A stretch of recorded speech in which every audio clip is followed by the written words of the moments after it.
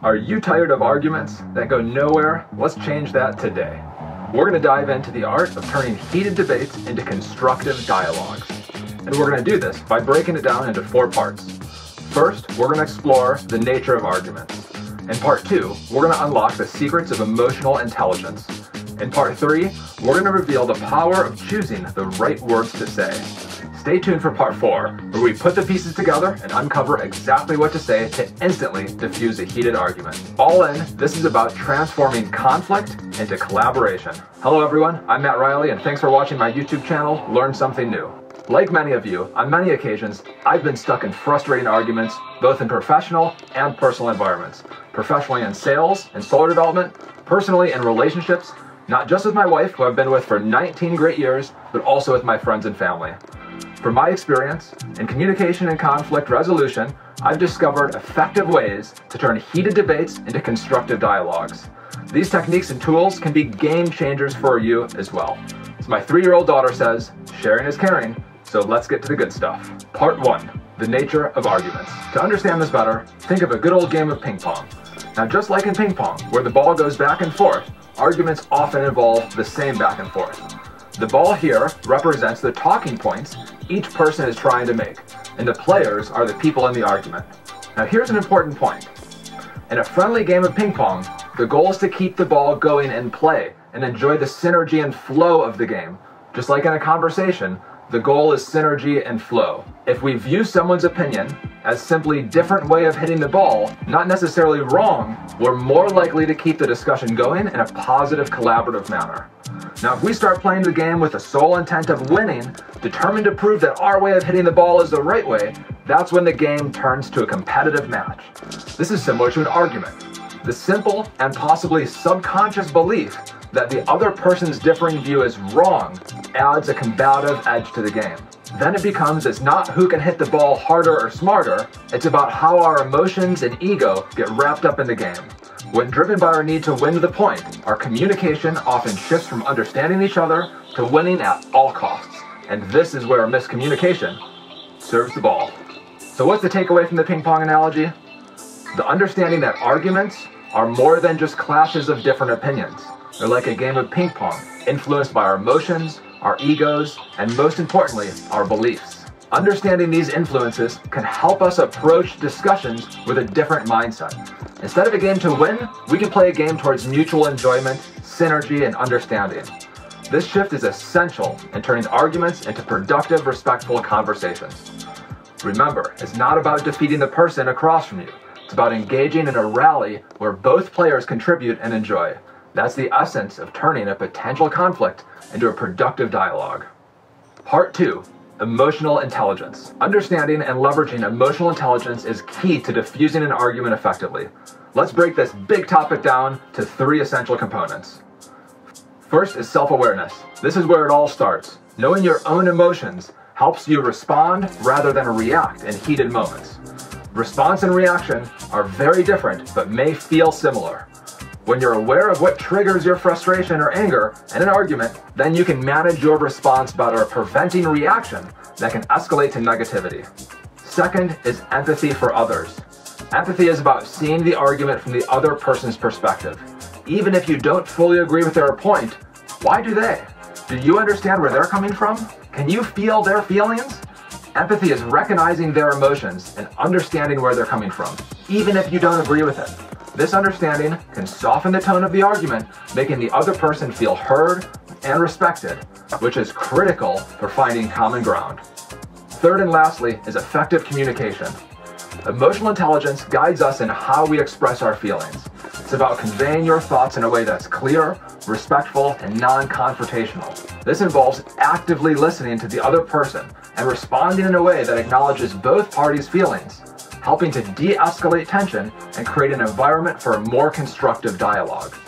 Now, emotional intelligence is a huge topic and really deserves a video on its own. There's a lot of great content out there already, so I won't be diving too deep into this specific topic on this video. In the description of this video, you'll find additional resources to deepen your understanding of emotional intelligence. My personal top 2 resources have been the books Emotional Intelligence by Daniel Goleman. This is the author that initially got the concept out there, and the book Emotional Intelligence 2.0 by Greaves. Part 3. Choosing the right words. The words we choose are powerful, and possibly one of the most powerful things that we have in life. Phrases like, I feel, versus you make me feel, can make a huge difference in the direction of the communication. By using I feel instead of you make me feel, there are major benefits from this. First is avoiding blame. Saying you feel can come off as accusation, and probably will put the other person on the defensive.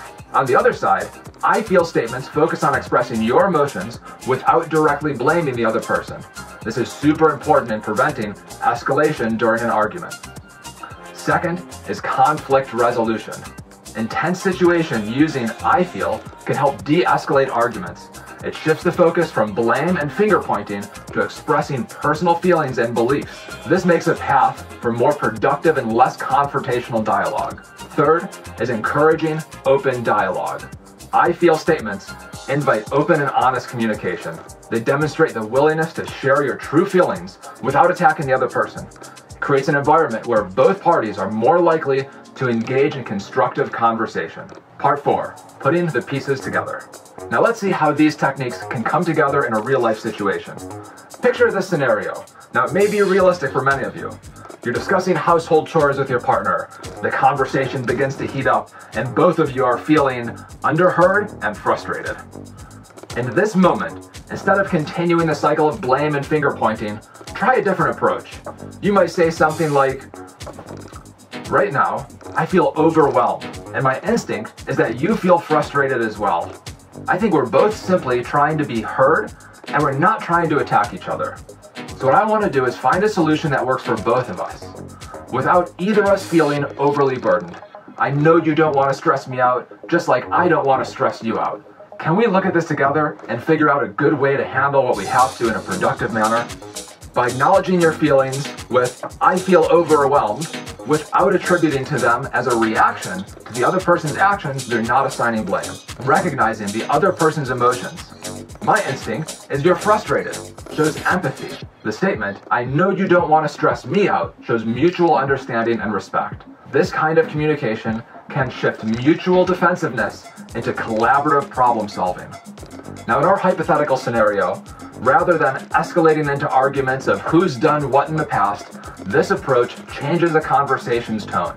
It opens a pathway for both parties to express their views and work towards a solution together, transforming the mutual dissonance into mutual respect. Now remember, active listening is crucial to forward progress. It's not just about waiting for your turn to speak, but genuinely understanding the other person's perspective. Implementing these techniques consistently can transform not just one argument, but the way you communicate in all aspects of life.